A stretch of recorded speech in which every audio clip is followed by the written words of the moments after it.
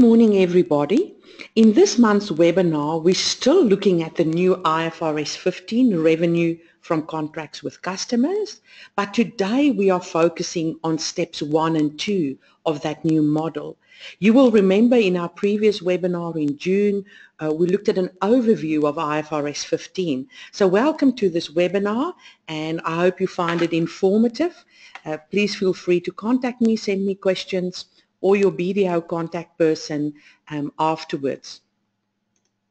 So the outline of this session, we'll do a very high level recap of that overview of the 5-step revenue model, and then in this month we're going to particularly focus on steps 1 and steps 2, and then in next month's webinar in August we'll be looking at steps 3 and 4. So we're going into these steps in a little bit more depth today. So step 1 is to identify the contracts with the customer and to consider the potential combination of contracts.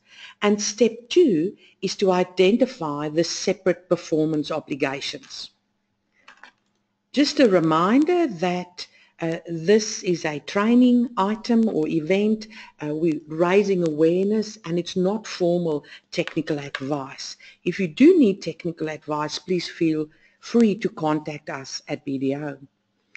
So if we look at the overview of the 5-step revenue model, the core principle in the new IFRS 15 is to recognize revenue to depict the transfer of promised goods or services to customers in an amount that reflects the consideration to which the entity expects to be entitled for those goods and services.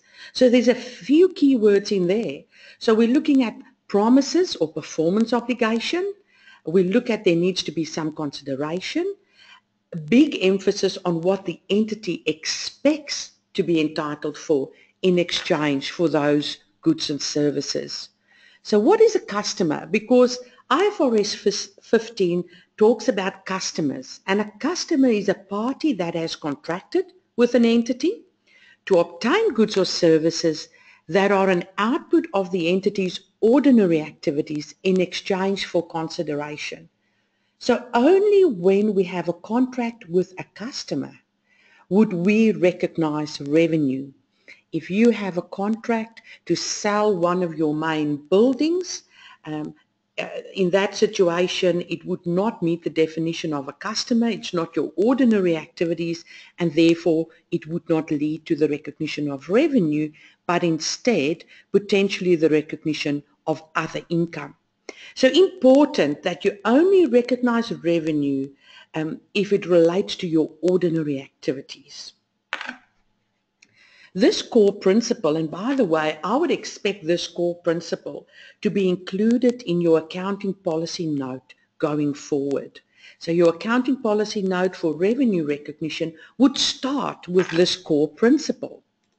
And then you'll have to say, we've identified the following 5 steps to apply the core principle to our business. And step 1 is to identify the contracts with a customer and consider the potential combination of those contracts. Step 2 is to identify the separate performance obligations. Step 3 is to determine the overall transaction price for this transaction or this contract or combination of contracts. Step 4 is to allocate that total transaction price to the performance obligations identified in step 2. And then step 5 is to recognize the revenue when a performance obligation is satisfied.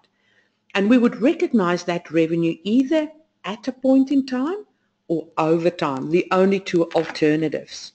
So that's a little bit of a recap of what we did in last month's webinar, the core principles and the steps to apply the core principle.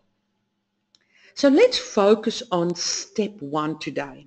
Step 1, to identify the contracts with the customer and to consider the potential combination of those contracts. So as I said last time, step 1 has 2 key parts to it. It's identifying the contract or contracts, and then secondly, to consider whether we should combine these contracts. I think it's really important that we understand that the combination of contracts and considering the potential combination of contracts is an integral part of step one and should not be overlooked. So if we look at identifying the contracts with the customer, a number of things. We have to understand that a contract is something that creates enforceable rights and obligations. And that contract can be written, it can be oral, or it could be implied by the entity's business practices. So it doesn't just refer to the written contract. What do we normally do? So our contract doesn't indicate that we provide settlement discounts. However, everybody who deal with us, all our customers, know that normally we provide a settlement discount, and therefore that should be considered. Important is that IFRS 15 says that contracts with customers must meet all of the following criteria. So it must be approved by all parties that have to approve the contract in order to make it enforceable.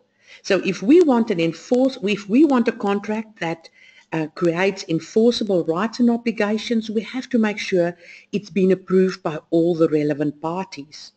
The second thing in the yellow block, each party's rights regarding goods and services to be transferred should be identified. So the contract has to be clear on what are every party's, oh sorry, I think my mouse has been running on me. I'll just move my mouse. I don't want a running mouse on the table. So each party's rights regarding goods and services to be transferred can be identified from our contracts. Third thing in blue, must have commercial substance. So there's a reason why we're doing it. It's not just, smoke and mirrors. There's a real commercial substance to the transaction. But note that commercial substance is only one of the 6 criteria. The other thing is each party is committed to perform. Now that's a hard thing for an auditor to assess, but we've entered into this transaction, we're committed to perform. The important one also is the pink one, payment terms can be identified, and then right on the bottom in the light green, something that I want to emphasize, it's probable that the entity will collect the consideration. And there we consider the customer's ability and intention to pay. Now that probability is something that could be problematic in practice. So when you enter into a new contract, do you explicitly consider whether it's probable that the entity, the other party, will pay you? Because if it's not probable on day one when you enter into this contract, you don't meet the requirements for a contract in step one, and you can definitely not recognize revenue. So you can only recognize, or you can only move on to steps 2, 3, 4, 5 and potentially recognize revenue in step 5 if it's probable that you'll collect the consideration. Now this links back to the standard setter's overall objective, that we do not overstate revenue, and then after that, lower down in the statement of profit and loss and other comprehensive income, have an expense, a bad debts expense or provision for bad debts. They say, listen, if it's not probable that you're going to collect the consideration, don't book the revenue in the first place. So we shouldn't book the revenue until it's probable. Only if it's probable we'll book it. Yes, if circumstances change years later or many months later and that amount is not collectible, that's a different thing. That's a provision for bad debts, or that's potentially a bad debts.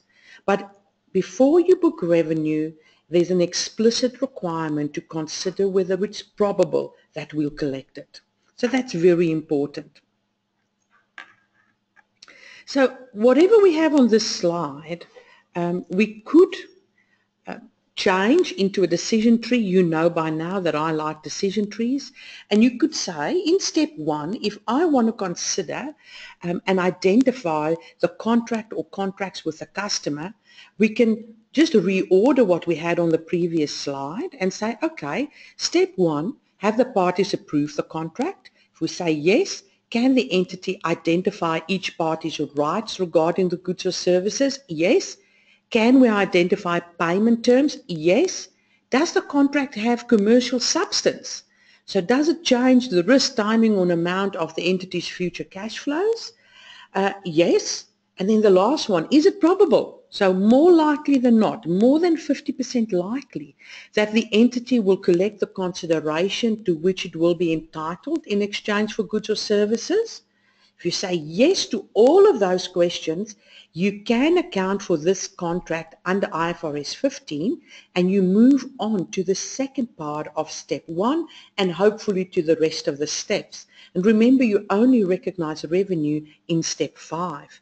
If you say no to any of these questions, it means you do not have a contract in terms of IFRS 15 or for IFRS 15 purposes, and therefore you cannot move on and definitely you'll not be able to recognize revenue.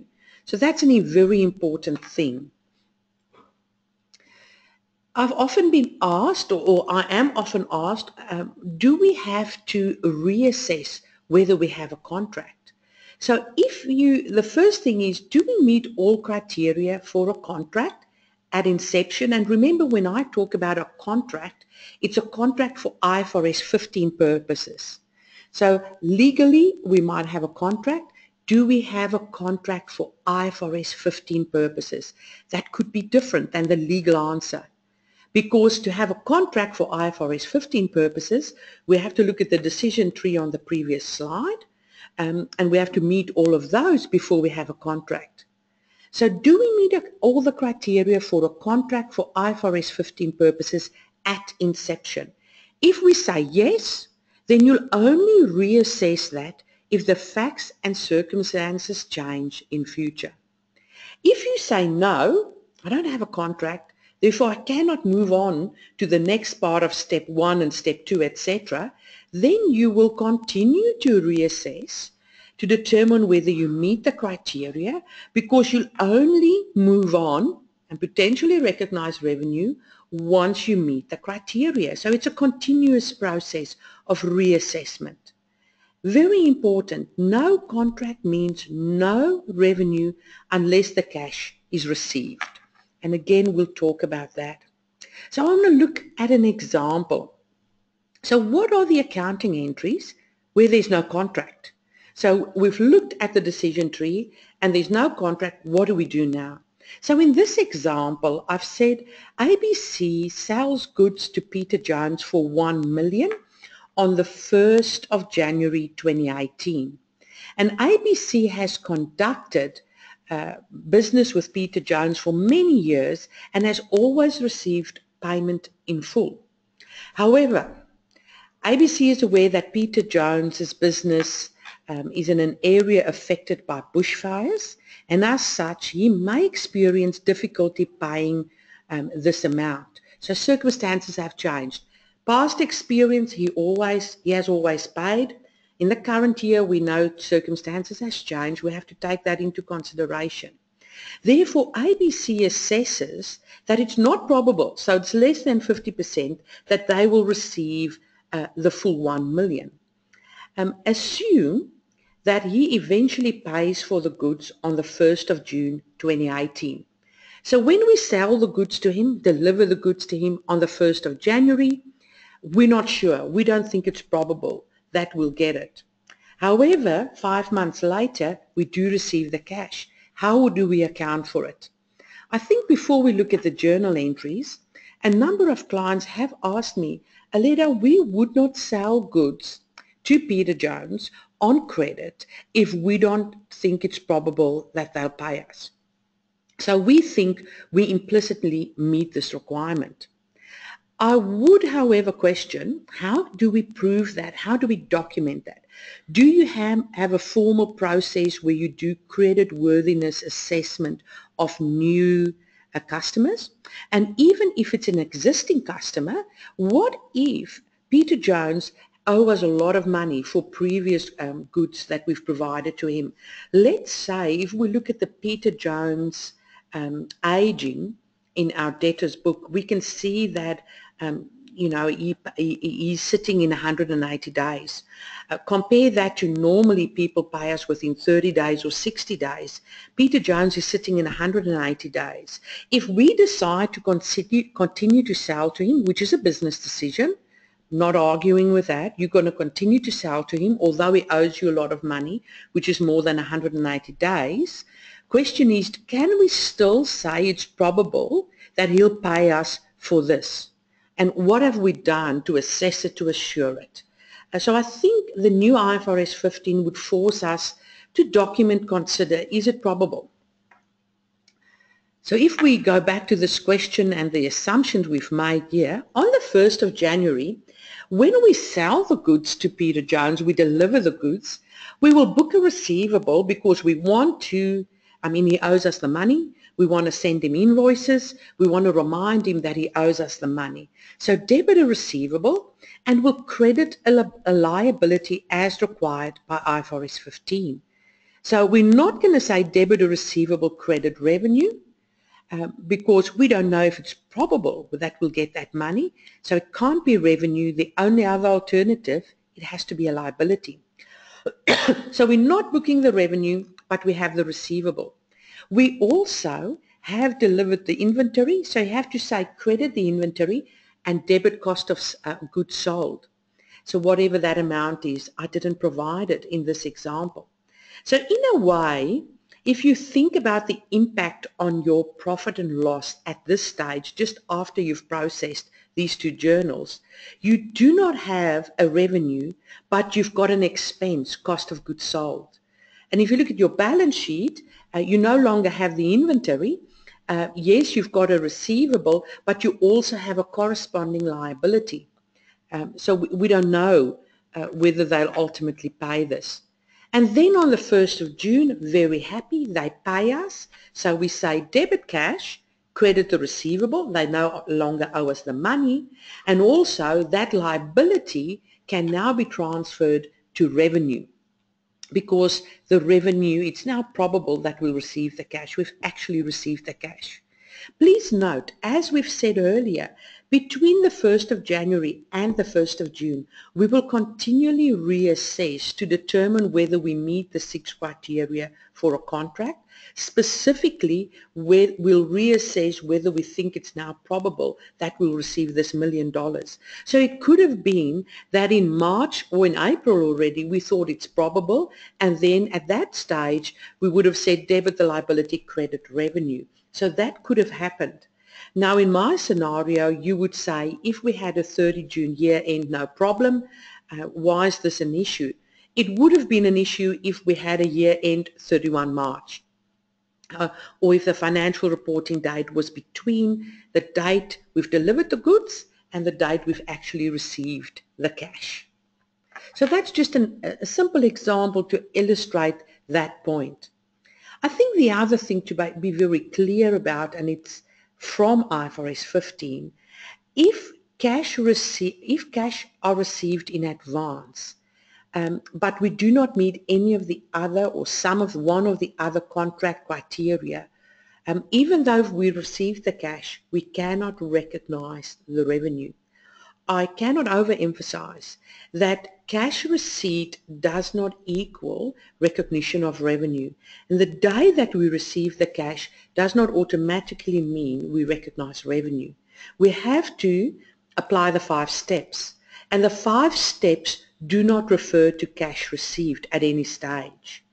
So there is this misconception that if I receive cash up front and it's non-refundable, we recognize revenue at that stage. No. So when would we recognize revenue in that situation? You've recognized the cash, you've received it, it's non-refundable.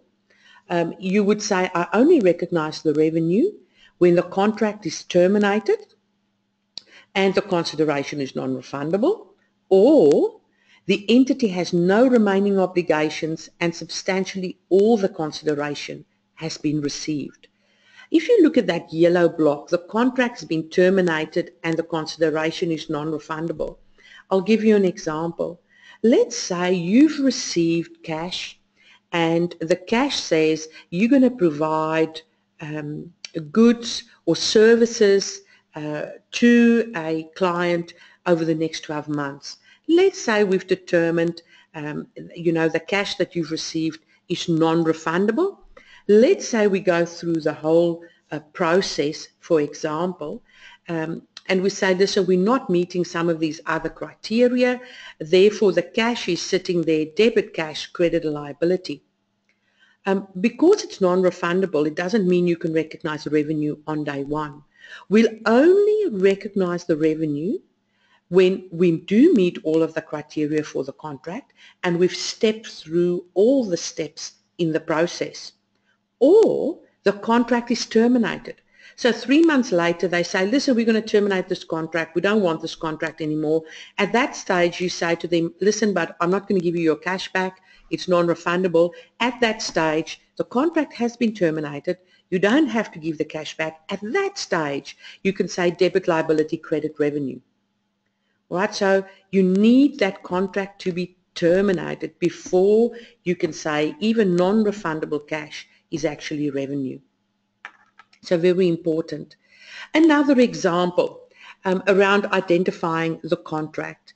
Background information, let's say manufacturing company sells widgets to a hardware store for $100. Now before completing the sales contract, a manufacturing company performs credit checks to assess hardware store's ability to pay, and they do conclude that they have the ability to pay and they accept them as a customer and they do think that collection is probable. They also assess or state, manufacturing company usually when they sell goods in general they receive 95% of the amounts billed. That's in general. And all other criteria for a contract has been met. So the question is there a contract with a customer in this situation? And if so, how much revenue could be recognized on this contract? So do you think we've got a contract? I think based on this information, we've assessed the collection probability. There's nothing else indicating, we don't have all the information necessarily, but I do think we will be able to say yes, let's assume there's a signed contract, payment terms are clear, rights and obligations are clear, we've looked at credit checks, we think that it's more than probable, more than 50% chance of collecting the money, so there's a contract with a customer.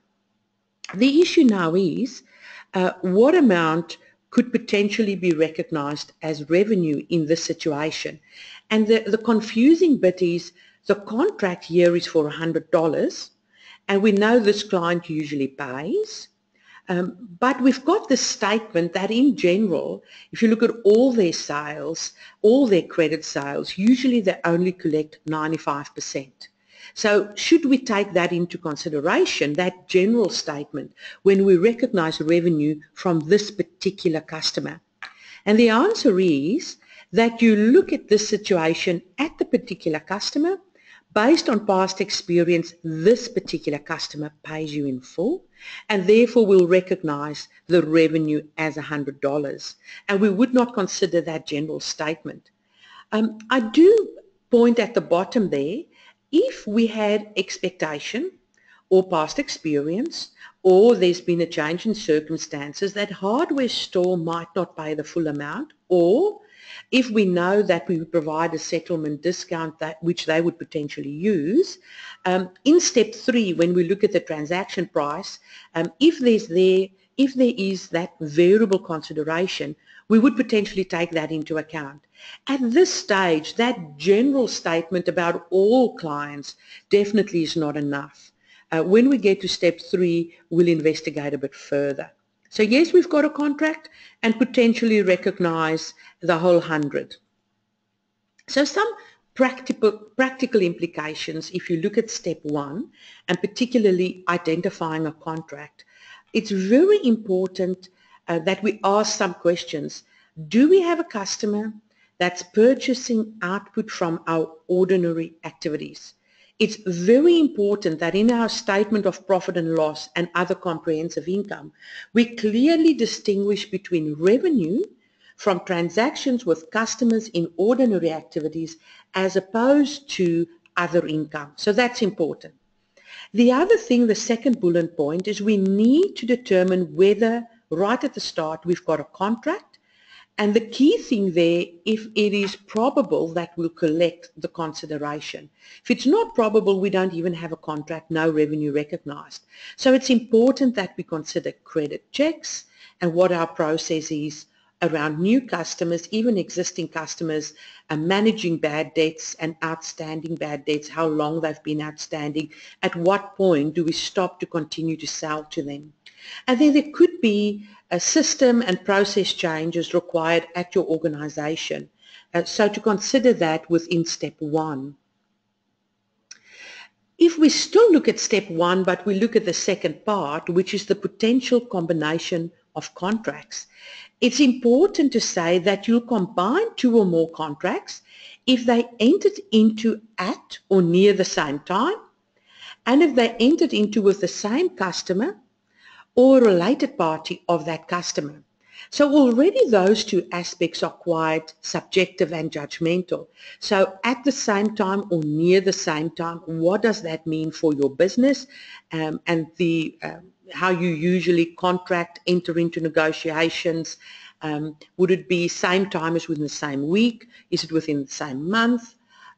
Also, to update systems and to be aware of transacting with a customer and also related parties of a customer. So to have that awareness and maybe asking the question, when you enter into a contract, do we think about whether customers are related parties? Do we negotiate with related parties together, or do they negotiate with us together to get a better price or a better deal? And how does that impact our revenue recognition in terms of IFRS 15? So in order to combine a contract, you need, number one, entered into the contract at the same time or near the same time. Number two, it should be with the same customer or related party of that customer. And number three, you should meet one of the following criteria.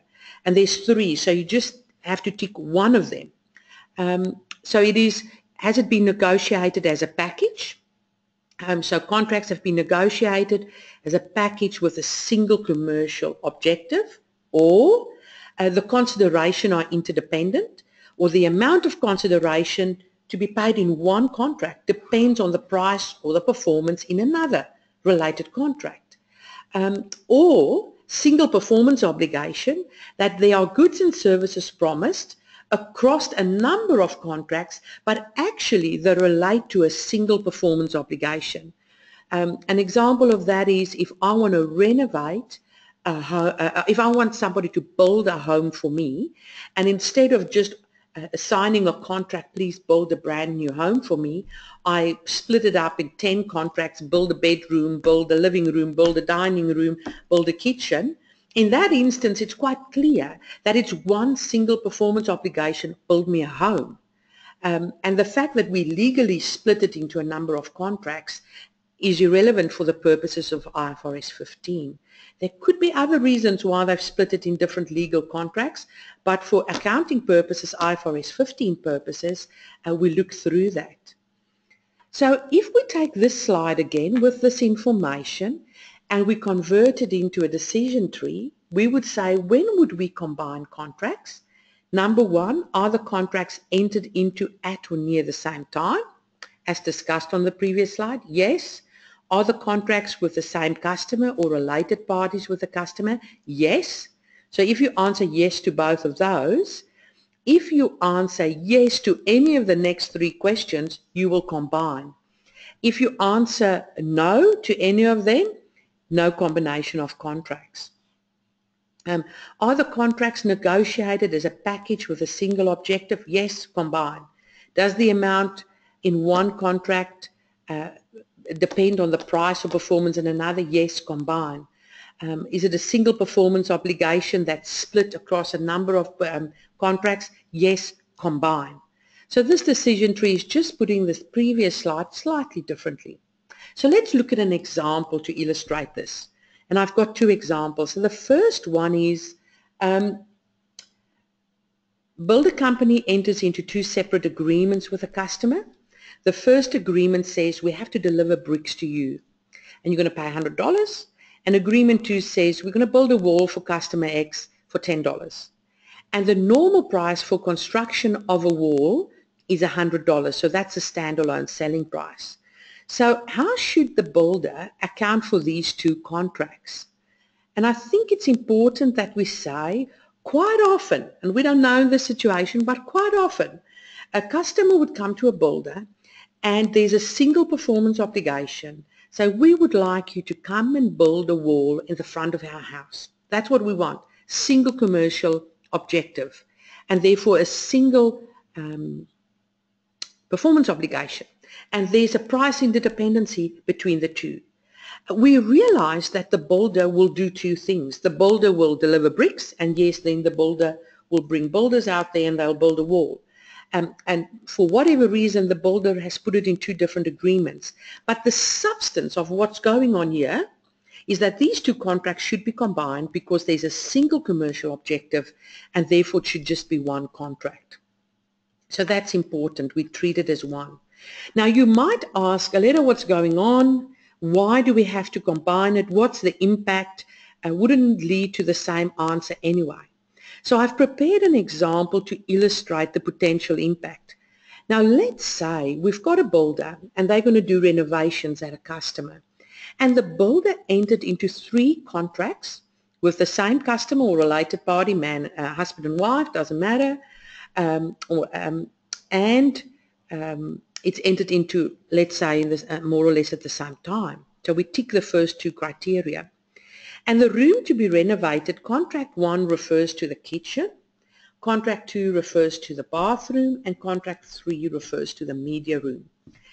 And in the contract, we've stipulated contract prices. And in contract 1, we've said the contract price for the kitchen is $80,000, and for the bathroom, $10,000, and the media room, $10,000. So the contract price across the 3 contracts will add up to $100,000. Let's say the standalone selling prices, so market prices, standalone selling price, normally, if we had to do a renovation of a similar kitchen, it would be $30,000, a similar bathroom, $20,000, and a similar media room, $50,000. And the expected date of completion of contract 1 is June 2017, contract 2 is October 2018, and contract 3 is November 2018. So there's a big time delay. So in this instance, the entity's year end is 30 June. So if these contracts are not combined, and if we've decided it's 3 separate contracts, and if we assume that contract 1 is completed by 30 June as expected, then the entity would have recognized, the builder would have recognized in their 30 June financial statements revenue of the contract price of $80,000 because they would have just looked at that one contract in isolation. The other 2 contracts will only be included in the 30 June 2019 revenue numbers. If the contracts were combined because it was with the same customer, it was at the same time, and there's interdependencies and price interdependencies, and we've combined the 3, and we said, all right, this is one contract. The total transaction price in step 3 is $100,000. Step 4, we allocate the total transaction price based on standalone selling prices, and then in step 5, we recognize revenue when we do the different performance obligations. Yes, we've got 3 performance obligations, kitchen, bathroom, media room. If we did all of that with the combined contracts, the revenue recognized in the 30 June financial statements, 30 June 2017 financial statements, would only have been $30,000. So there's a big difference whether we're combining the contracts or we're keeping the contracts separate. And this is all to make sure that entities are not creating all these separate contracts and stating specific contract prices in contracts that are not related to standalone selling prices. And the reason that happens is that we load the initial contracts, high contract price, because we expect it to be completed earlier so we can book the revenue. Right, so it's important that we look through that, combine these contracts, identify separate performance obligations, allocate total transaction price of 100,000 over the 3 performance obligations based on standalone selling prices. So this example, I think, illustrates that point beautifully. So if we look at combining contracts, which is the second part of step 1, for every contract, we have to consider whether it is linked with another contract. So it's a critical aspect when we look at revenue recognition to consider the potential linking and therefore potential combination of contracts for the purposes of AASB 15 and for revenue recognition. It could have a big impact as seen in example 4. And then again, it could lead to system and process changes because we now have to consider transactions with the same customer, related parties, bundled contracts, and how do we account for that. So that's step 1. I thought I would get your input at this stage and get an idea of to what extent you use these. So let's look at a poll. My first question, to do a little bit of informal research, is do your organization currently perform credit checks on new customers? So just an idea. So this is assuming you have credit sales. Do you do some kind of credit check as would be required under the new IFRS 15? So let's see. Oh, a lot of people have already voted. We're looking at 48% of people have voted. The others, we're really interested in your view or what you currently do. Fastest fingers first. So very interesting. We're nearly there. Few more people to participate. We've got so many people involved. It would be really interesting to have a look at this. All right, so we're looking at 61% of you have voted. So let's see what this looks like.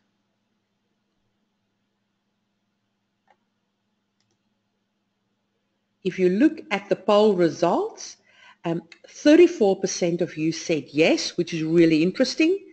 29% sometimes, so it depends, I suppose, on, I assume, the risk associated or the amount or the perceived risk of the client.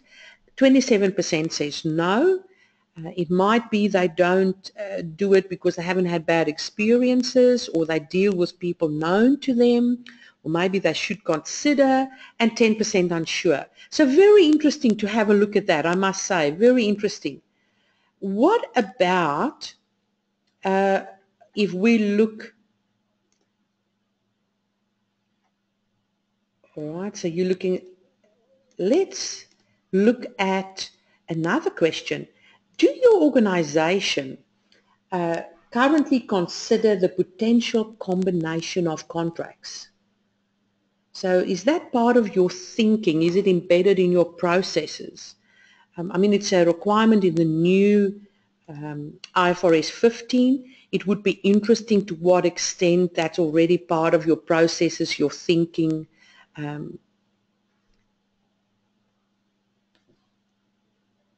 Right. Again, thank you very much for everybody that's voting. It's much appreciated. I mean, even if you don't know, just unsure, that's fine.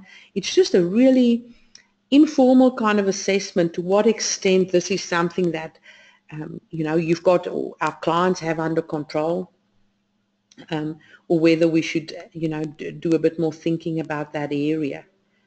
Again, it looks as if we nearly hit the 60% of you that's voted. Thank you very much. If the last few people could vote, that would be great. Nearly there. we need at least 60% of the attendees, and then we can say it's proper research. All right, so thank you very much. So in this instance, 12 of you said yes, we already consider it. 27% sometimes. I suppose it would be if we're aware of related parties, there were negotiations. 46% no, so that's something to build into processes while we get ready for IFRS 15, and 15% unsure. So thank you very much for participating in those. So we had two questions after we've looked at step 1, and throughout step 2 I'll ask you another 2 questions. Step 2 is around identifying separate performance obligations. So here we've assumed that we've met the criteria for a contract in step 1, and if we had to combine contracts, we've already done that.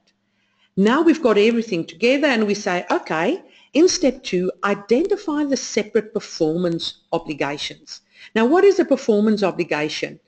In plain English, a performance obligation is what have we promised to provide to the customer? What goods have we promised to provide to the customer? What services have we promised to provide to the customer? So it could be a good or a service or a bundle of goods or services that's distinct, or it could be a series of goods or services that are substantially the same, have the same pattern of transfer, and therefore we bundle them together as a distinct series of goods or services. So why is it important? If the good or service is distinct, if we say yes, then it's a separate performance obligation. If it's not distinct, we bundle it with similar or other goods or services until we've got a distinct good or service or a distinct series of goods and services. So I always say this reminds me a bit to what we do with impairment testing on cash generating units, where we would say, do impairment testing for each asset that have its own cash flows. If an asset doesn't have its own cash flows, group it together with other assets until you've got a cash generating unit or a group of assets that together provide their own cash flows. So that's a similar requirement. Then also another question that I'm often asked, are the performance obligations always explicitly stated? And the answer is no. The promises don't have to be explicitly stated in a contract. It could be implied by the entity's customary business practices or by policies or by specific statements, and that creates a valid expectation. So an example here is we have a contract to provide software licenses to a customer, and we don't specifically state in the contract that we will provide support or after-sales support, or that we would run a help desk. However, clients know if they contact us, based on past experience, we always help them. If they've got queries, we help them, we sort it out, we don't charge them. Therefore, there's an implicit performance obligation within that contract. Although it's not stated, they've got a valid expectation. Customers have a valid expectation that we'll assist them with support issues over the next year or so, or while they use our software license. So that's something to be aware of, that it's not just things explicitly stated in the contract or explicitly verbally agreed, but also implied based on past experience, expectations. So what is a distinct good or a service? Now IFRS 15 says you have a distinct good or service when both of the following criteria are met. The first one is we have a customer that can benefit from a good or a service either on its own or with other resources available to the customer. So that is an important one. We can, sorry, I've accidentally pressed the mouse. The mouse is not running this time. The customer can benefit from this good or service either on its own or with other readily available resources. So that's the first thing, but that's only the first criteria. You have to say yes to both of these. A lot of people just focus on the one criteria and forget about the other. So can the customer benefit from it on its own, or, or not on its own, but together with other things they already have in place? And the other criteria is the entity's promise to transfer the good or service is separately identifiable from other promises in the contract. So if you cannot separately identify it, it's not a distinct good or service. That's with if you are saying, I'm building a wall. It's not a separately identifiable performance obligation to deliver bricks and then to come and build the wall. It's one performance obligation. It's the nature of the promise is one thing. The nature of my promise is to build the wall. Yes, it will include different activities, but my promise is I'll build the wall. Nowhere did I say, yes, I'll deliver bricks and a separate thing, I'll come and build the wall. My promise is, the nature of my promise is to build the wall, or to build the house, or to build a stadium. So in that, two things, can they benefit from it on their own, but also, what is the nature of our promise? Is the nature of the promise to deliver bricks and integrate the bricks into a wall or not? And that's the tricky one. So if we look at the nature of the promise, the second aspect, two examples, your first option, we could say the nature of my promise is to transfer each good or service individually. So I sell you bricks, I deliver the bricks, end of story. The other option is I have, the nature of my promise is to transfer a combined set of items, and yes, there are a number of inputs into this combined promise, but I agree to build a wall, I agree to build a house, and that's my promise. If they build a house, yes, they'll deliver bricks and windows and wood and roof tiles and cabinetry, but ultimately the promise from the property or the builder is to build a house. So it's one promise. This one is the tricky one. This is the one where judgment is required. This is one where we have to think very carefully. So if we convert that into a decision tree, the first question is, can the customer benefit from the good or service, whether on its own or with other readily available resources? If you say no to that, then, it's not distinct, you have to combine it with other things. If you say yes to that, remember there's the second part. And the second part, I've not just put one question here, consider the nature. I've actually broken that considering the nature of the promise into three distinct parts to try and assist you. But the substance of these three questions are, what's the nature of your performance obligation? So the three questions that we've put in there from IFRS 15 is, does the entity provide a significant service of integrating the goods or services? Because if you're providing a significant service of integrating these goods or services, then one would say, it's not distinct. It's not distinct and it should be combined with the actual goods and services. If we say, no, I'm not integrating it, you go on, you say, do one or more of the goods or services significantly modify or customize or are significantly modified or customized by the goods or services? If you say yes, again, then it can't be distinct. So as soon as you are modifying assets of the customer or installing something that is software that's modifying the current systems, one could say that's not distinct. And there are the goods or services highly interdependent or highly interrelated. That's the building the wall, building the house. You can't separate them. So if you say yes to any of those, then you can't say you've got one distinct performance obligation. You have to combine it with other things. So let's look at examples to illustrate that. Sorry, before we look at the examples, some potential issues in practice. And this step is particularly difficult and particularly judgment, and we have to think about this carefully, identifying separate performance obligations. You have to think whether or not A good or a service or a bundle of goods or services is distinct. And specifically it's relevant in certain industries or entities like software and technology, construction and retail. But in all entities, consider whether you've got bundles of goods or services, and whether in those bundles of goods or services you should bundle all of them together into one performance obligation, or whether you should unbundle it into separate performance obligations for the purposes of IFRS 15. I would say here, be particularly careful if you are providing certain things for free. If you or your clients are providing services or goods for free, that should be a red flag. It's a potential separate performance obligation, should be treated separately for IFRS 15 purposes. And then the other practical issue or potential issue in practice is whether or not the goods or services are indeed separable from each other.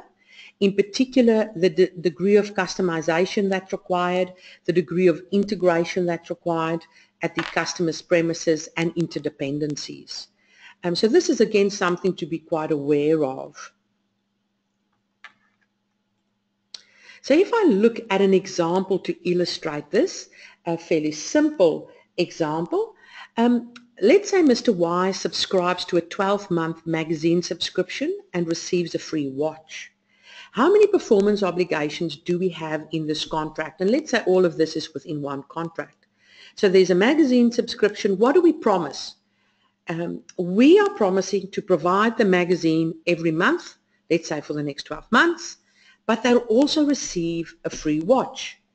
Therefore, we have to ask, are the magazines and the watch separate, or is it one performance obligation? Now, in this instance, I would think there are two performance obligations. The one is to provide the 12 monthly magazines over 12 months, and the other is to provide a watch, and let's assume the watch is on day one. Some people tell me, Aletta, I think there's actually 13 performance obligations because I have to provide a magazine each month, and therefore I've got 12 performance obligations, and then also I have a watch, which is the 13th one. I suppose that is taking it really far. You could say that the magazine subscription, the 12 months, is a series of distinct goods or services. So yes, there's one series of magazines, and then there's the watch. So that's how I get to the two separate performance obligations. Practical implications in this instance, if you've treated it as one performance obligation, you would have recognized your revenue evenly over the 12 months as you provide the magazine to your customer. In this instance, because the watch is a separate performance obligation and provided to the customer on day one, you would recognize the revenue in respect of the watch, or the part of the transaction price allocated to the watch, on day one, and the rest over the 12 months. It's important that we determine the standalone selling price of the watch and the magazines. So that is what we'll do in step 4, and we'll discuss that in our next webinar next month. And again, do we have the systems to track the two revenue items? So if entities are currently just grouping this together as one performance obligation, spreading it over 12 months, will they have the systems and the procedures in place to separate the two? There's a watch and then there's magazines. Another example here, let's say machine company enters into a contract to sell a machine to service company. Let's say this machine needs to be installed, but can be installed by anyone. So installation is not a complex process. Machine company identifies two performance obligations, and they say, listen, we'll sell you a machine, and then we'll also send our installation people and they can install it for you. So in this instance, if you think whether it's two performance obligations, the entity could just take the machine and get somebody else to install it. So they could use the machine with other readily available resources. They don't need us. And also, you know, we have clearly said it's not just one performance obligation. We've said there's two things we'll provide to you, and we provide you quotes and prices for the different things. So therefore, we've got the two performance obligations. A last example on separate performance obligations is example 7. So let's say entity B sells printing equipment to Mr. A, and the printing equipment is off the shelf, so no customization or modification is required as part of the installation process. However, specialized consumables are required to be used with the equipment. So we deliver the printing equipment, and you have to use certain cartridges to do your printing with, and we'll provide that to you, and we'll provide certain amounts or volumes based on past experience every 6 months. So how many performance obligations are in this contract? So the issue really is, do we take the printer that we sell and the consumables and say it's one performance obligation, or would it be two? So again, one would say, you know, we sell the printer to you, and you could use that printer with consumables that you buy from other entities or other distributors. The other thing is, we are saying we're selling the machine to you, and we will provide consumables to you every 6 months. You know, so we've got two distinct promises in here. One, here's the machine. Number two, we'll give you consumables. So the nature of the promise is two separate promises. So if you look at the two performance obligations, so it's the printing equipment and the consumables, Mr. A can benefit from the printing equipment and the consumables on their own, so they can use the consumables with a printer obtained from somebody else, or they could use the machine and get consumables from somebody else. Contractually, they're going to get it from us, but if there weren't this contract in place, they could have gone somewhere else. We promise to transfer the consumables over the 3-year contract period, and so it's a series of distinct promises, and every 6 months as we provide the consumables, we'll recognize a bit of revenue, and there's no integration or modification required, and the printing equipment and the consumables are not highly interrelated. So if we made a promise to deliver a machine and we have to do installation of the machine, only us can do the installation, and this machine has to be integrated with the rest of the machines within the factory, and there's a lot of customization involved, we wouldn't say the sale of a machine and the installation is two separate performance obligations, because there's too many customization, etc. involved. So in that instance, it would be one performance obligation. So still in step 2, I thought in this webinar I'll give you two specific examples, and I know my time is out, so I'll try and do it fairly fast. In step 2, there's two particular areas that require particular attention. Sorry, before I go on to that, let's just, before we look at warranties, I thought maybe let's get an idea and run a poll question.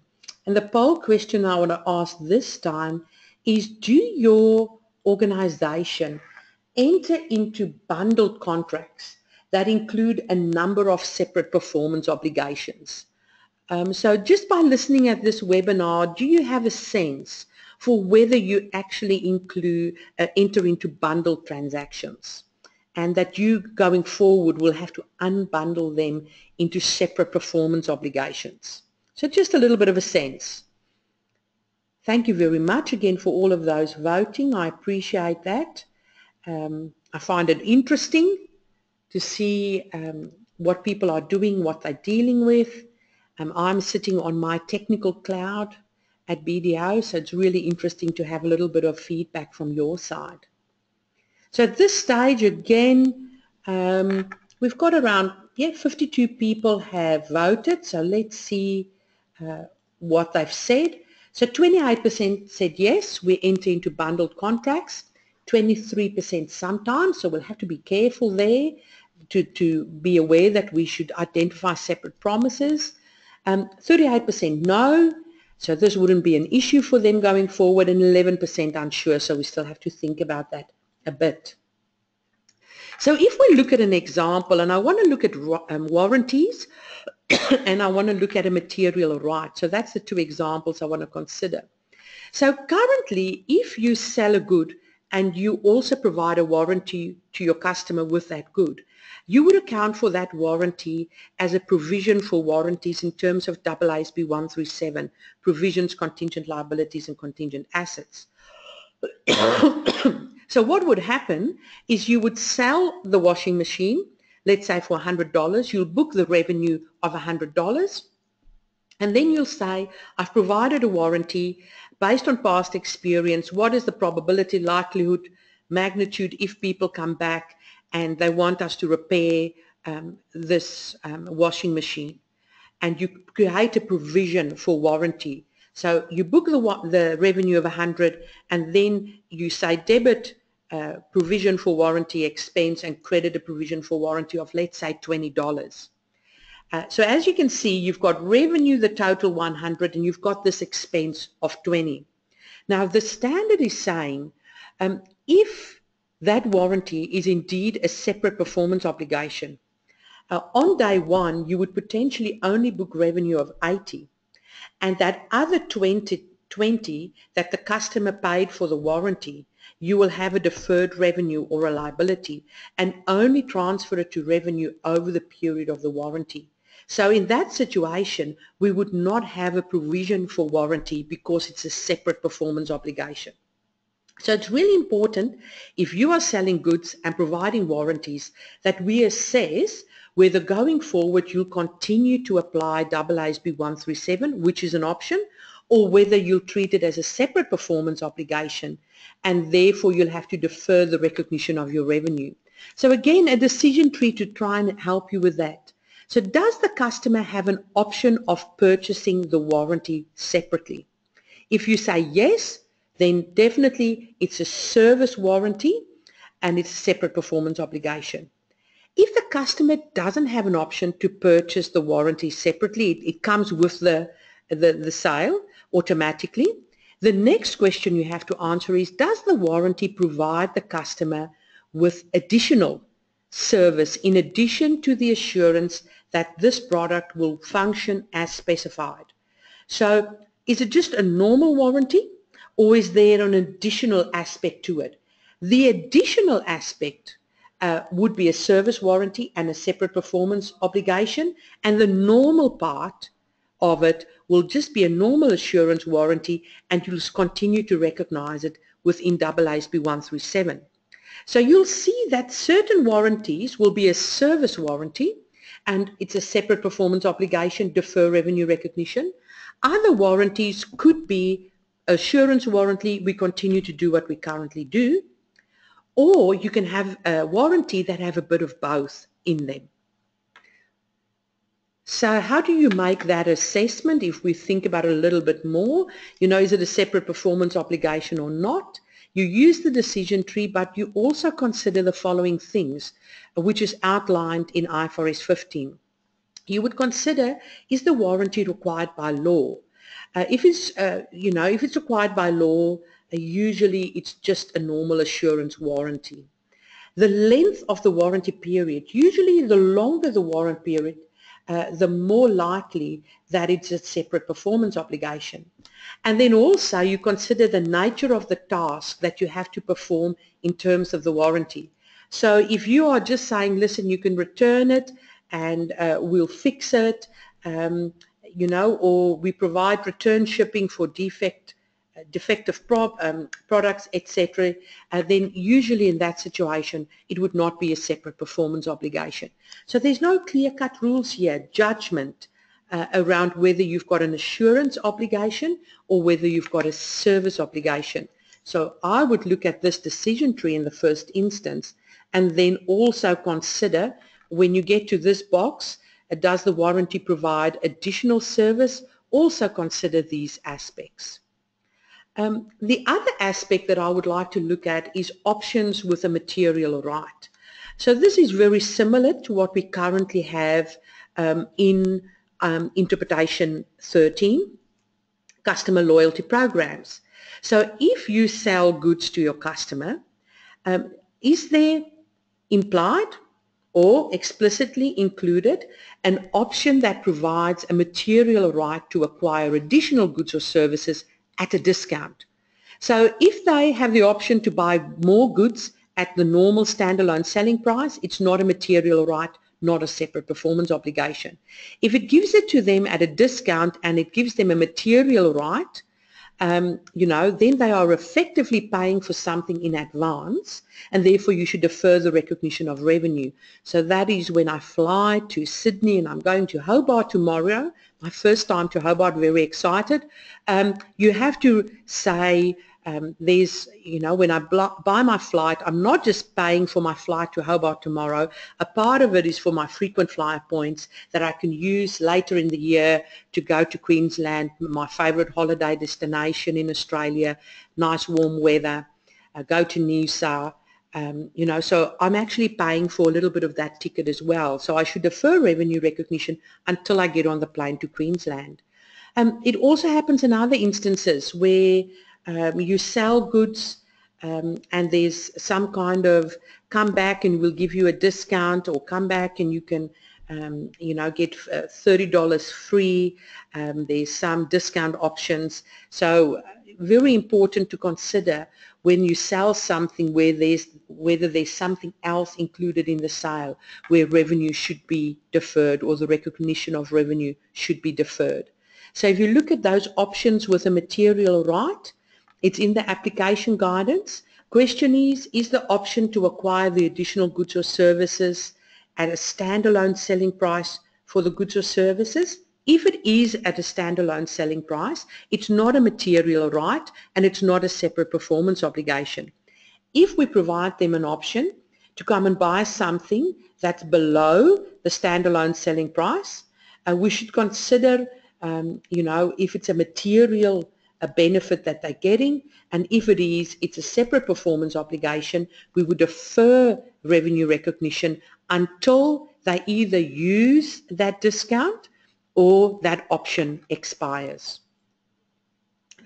So I've given you an example on identifying performance obligations, saying, we sell a washing machine, there's a 12-month warranty in it, standard, you can't buy it separately. You also have extended warranty in there, so you can buy that separately, and it gives you additional service. So you can see in my example, I'm trying to lead you that there's an assurance warranty where you create a provision, but there's also a service warranty, which is a separate performance obligation. I'm saying there's free repair and maintenance services, so that's a separate performance obligation. You get washing power for free, and there's also a discount voucher, so a 50% discount. So there's a number of performance obligations in this example. So I have 5. Just to give you an idea to what extent we have to look at a transaction and split it into the separate performance obligations and the impact it would have on revenue recognition and potentially deferring revenue recognition.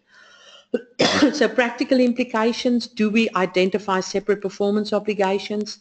Do we determine whether goods and services are distinct? Do we assign values to these separate performance obligations?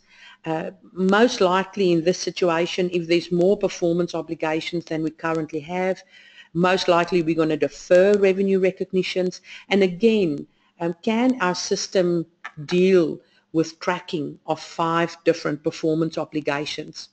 Before I close off, I'll ask you a final question. I thought it would be interesting to ask you, do you or do your organization currently provide warranties to your customers? When you provide service or when you sell goods, are there any warranties in there?